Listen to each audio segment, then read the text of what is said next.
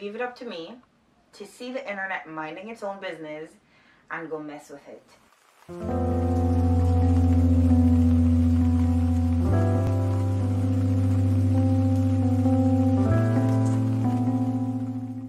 I done bought me a coffee table because one thing about me, I like a happy home and one that is aesthetically pleasing. That makes me extremely happy when I come home, and so I make sure that I get the things that makes me happy inside of the home.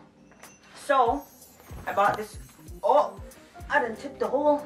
I bought this rug that has been sitting in the living room for about a week at this point. That I need to put out today, but I think I need help, so I'm gonna wait. However, I also can't even manage it. Oh my god.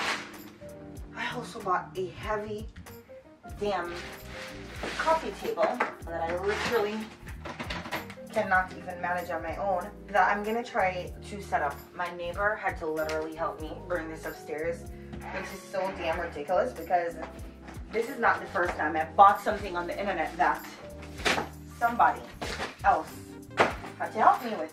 Of course, the coffee table would be delivered when the trash is already outside, so that's great.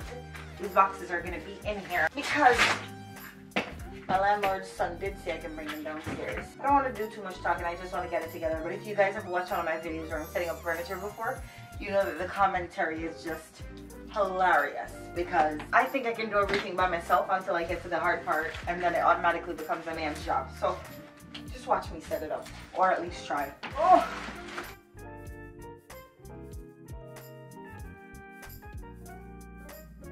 So you know, the holiday is upon us, and I took it upon myself to buy a new rug for here and a new coffee table. And of course, the coffee table is in many pieces, the entire alphabet. So that's gonna be great. That's definitely gonna be testing my patience, but that should be absolutely amazing. No, actually, but I already bought it. Not only that, like, I bought it in the color that it's in right now, but I literally do not love the color, nor does it go with my overall aesthetic for my living room. So I'm gonna be wrapping these pieces. So we're gonna have to see. If it's a disaster, I will not come back on here and show you guys. I will act like none of this happened, because why not? But if it ends up looking good, then you will never hear the end of it. I'll come on here and talk about it forever.